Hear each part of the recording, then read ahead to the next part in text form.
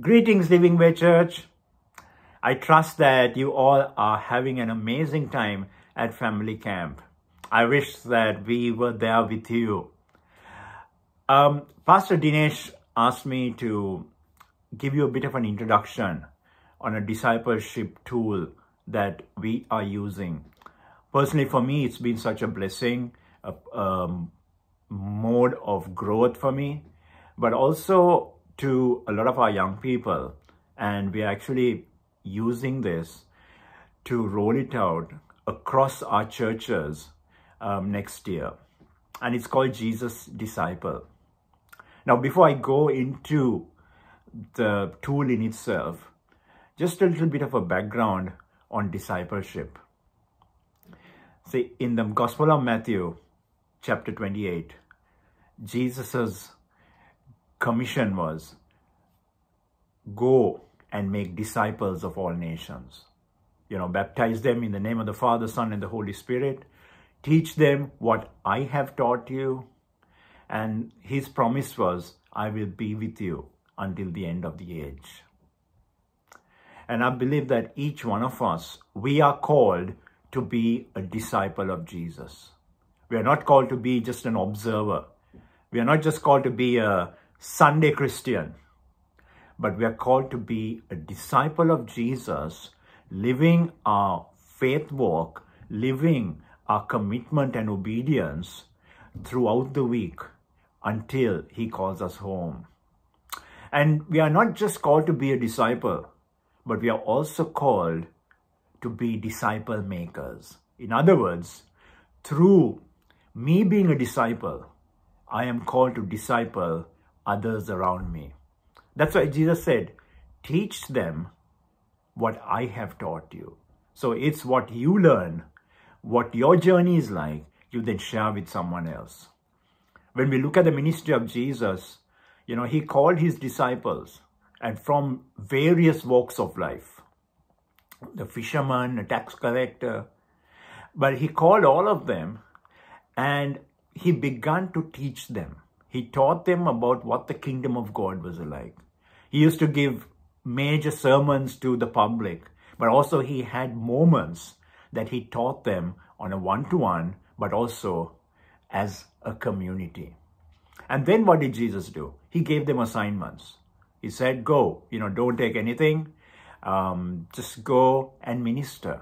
And we see them how, and he sent them 2 by 2, never alone. And they went, they healed the sick, cast out demons, and they came back and said, Lord, it's been amazing. Because those assignments are important to all of us.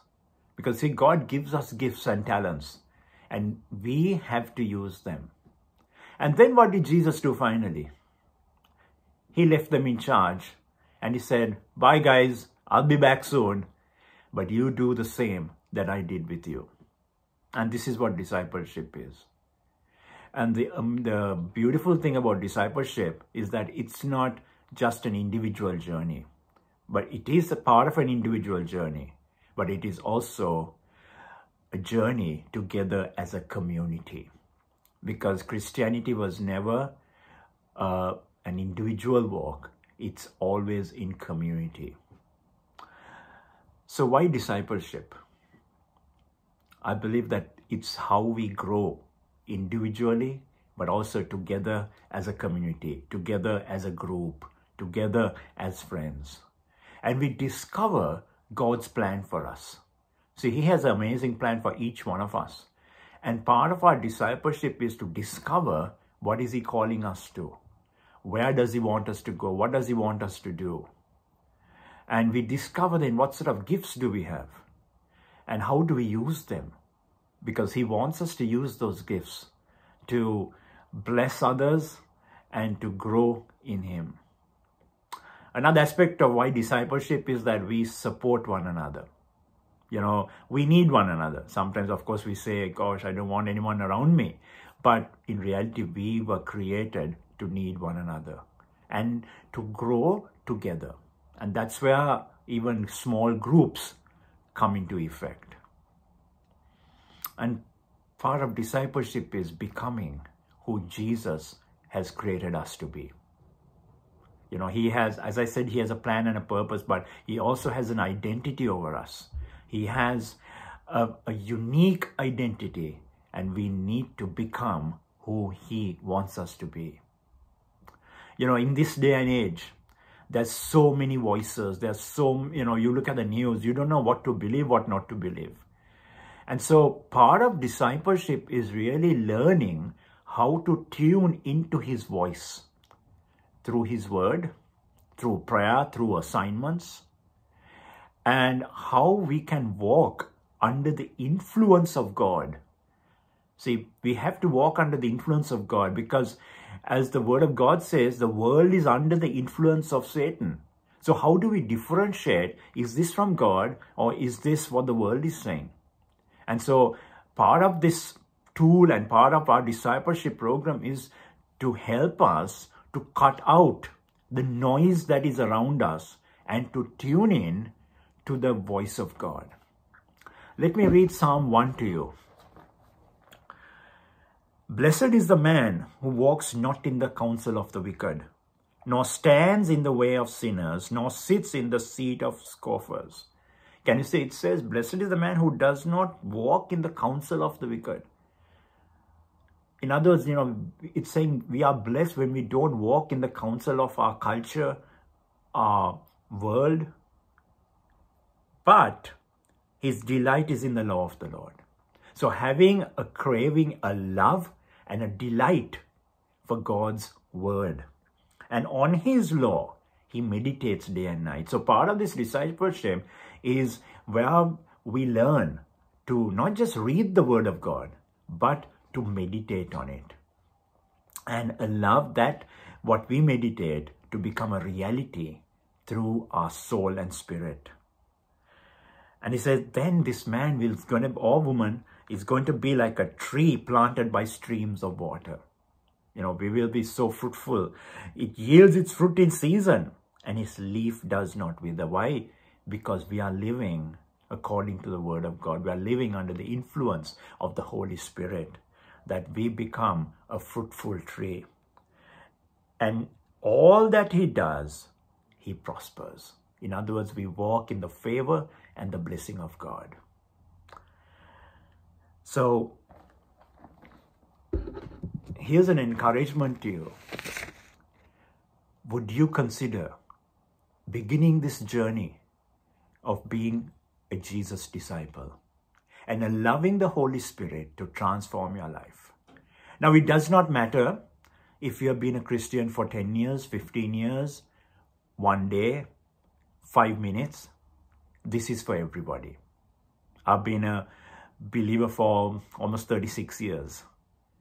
And I was blessed, and I am being blessed even walking in this journey. And I believe we all, when we have a heart of humility, we can walk in that pathway of discipleship. See, as it says in the book of Romans, we are on a journey. We are being transformed into the image and likeness of God to fulfill every plan and purpose that God has for us. So my encouragement and my invitation to you is become a Jesus disciple. You know, maybe you've never been through discipleship. You've only been attending church. So here's a chance for you to go deeper. And here's a chance for you to truly grow in the Lord beyond your expectations.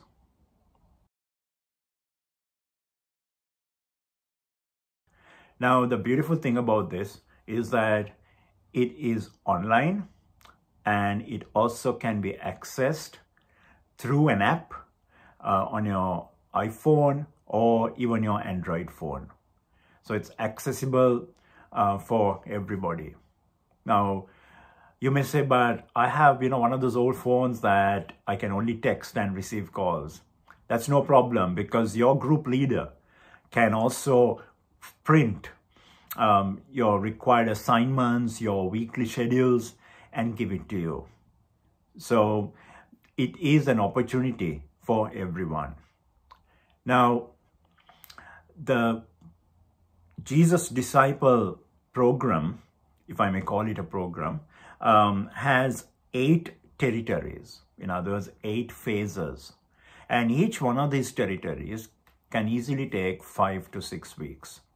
So, sometimes you don't need to do the whole lot in one go, but you can do one territory, take a little break, then come on and do the next territory. And what invariably happens is that once you finish the first one, you have got into such a rhythm and you have such a desire for God's word, you want to continue to do and to go into God's word more regularly. And that itself is a sign to you to say, hey, there's something that's shifting in me. Okay, so as you can see on your screen, you have 8 territories, and it first begins with Jesus's love. That's the best place to start.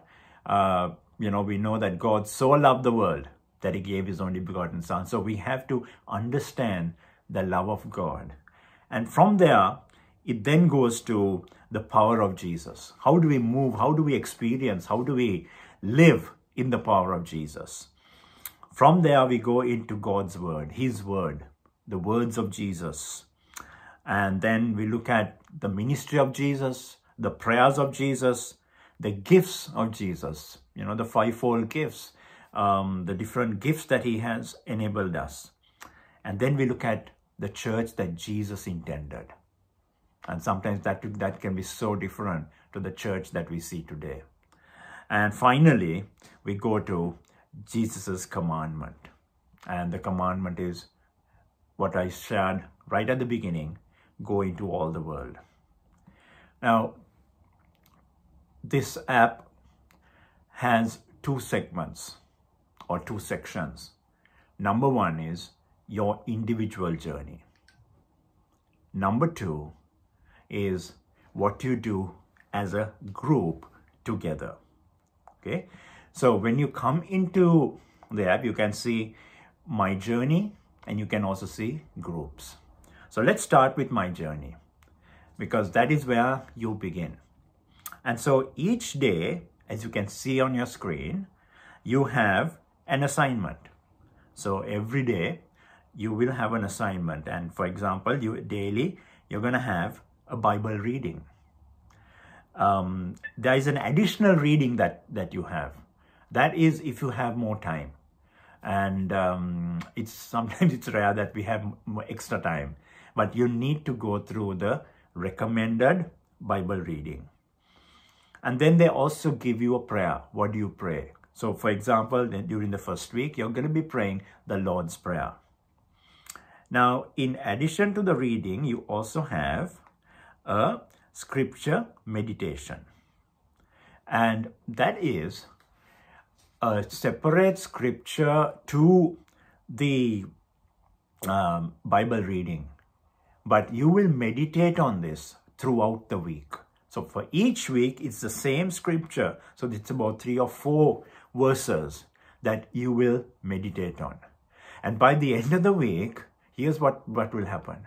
You would have absorbed it so much, you would automatically have even memorized it. But beyond memorizing, you would really embrace the revelations that God is giving you through those meditations. Then you also have, through the week, you're kind of doing all this, so day 1, day 2, day 3. But through the week, you will have an assignment, you will have a couple of assignments as well, right? So those are the weekly activities. Now, these weekly activities is where you will need to listen to a minimum of 2 messages, audio messages. 2 audio messages by Pastor Jerry Derman or someone else. And these messages will be in alignment with the theme of that week. Okay, so for example, in the first week, and we call these faith builders. Okay, so if I refer to faith builders, what I'm referring to are these assignments. Number 1 is the love from the very first chapter. So he talks about God's love right from Genesis, and how the second message is how we are his daily delight. And as I said, on a weekly basis, there are ministry assignments. So for the first week, the ministry assignment is obey what Jesus taught us through his word. So how do you put into practice? How do you put into obedience what you are reading? Because it's not just reading, it's not just meditating, but how do we activate ourselves into what he is telling us? And another ministry assignment is encourage others in your group to keep on track with their checklist. And as you can see here, once you finish an activity, you can tick it off. Okay, so that's kind of the daily, weekly, personal assignments that you will have. And you have this accessible on your, as I said, on your phone, on your desktop, or it will be printed and given to you. So that's your personal journey. Then you have your group journey. So as I mentioned in my introduction, discipleship doesn't happen alone. It happens in a group. And so as a group, what do you have to do? So each week as you come, you will be given an assignment within that group. And again, all these are found in the app, right? So for example, here you can see, I have a thing called Sureka's test group, and territory 1 is Jesus's love. And let's go to group meeting number 1. And, you know, it's almost like foolproof. And, you know, everything is written there. So when you gather together as a group, there are 3 aspects, okay? Looking back, looking up, and looking forward. Looking back is, hey, how was last week? Just a recap, testimonies from last week. You know, testimonies are powerful. Don't ignore them in what God is doing. Looking up is, what is God telling us today? And looking forward is, hey, what's our plan for next week? So that we are all on the same boat. We all know what's happening, okay? So when you get together as a group, you will have a group leader. And this group leader would also give you access into the app or the desktop. You know, they'll create a user ID for you and send you an invitation so that you can then become part of their group. Now, for the first week, there is a scripture text that you will read together. And you'll read together and discuss on a couple of questions. See, discussion is so powerful. We learn, actually sometimes we learn more when we discuss, because we also learn from each other. And that's the power of a group. So you'll have a Bible text that you will get together, read, and expound together by discussing questions. Then you have a faith story. Now, these are stories of true believers who have had deep encounters based on their faith.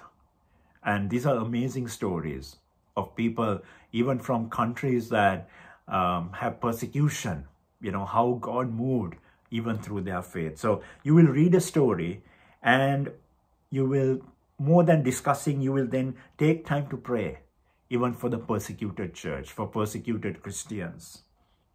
And even to say, Lord, help me if I come into a moment like that. So that's the second thing that you will do as a group.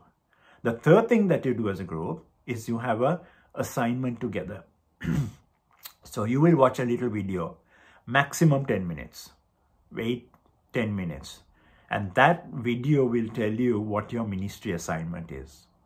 So the first one, I can kind of tell you this, is where you start writing down names of people who need Jesus. People that you know directly. People that you know that someone else knows. And you start praying for all these people. You pray for them by name.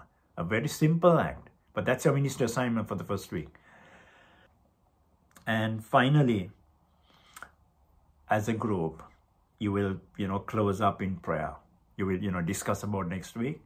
But also pray for one another and expect God to do amazing things amongst your group. And, as a group, keep praying for one another, because this is how community grows.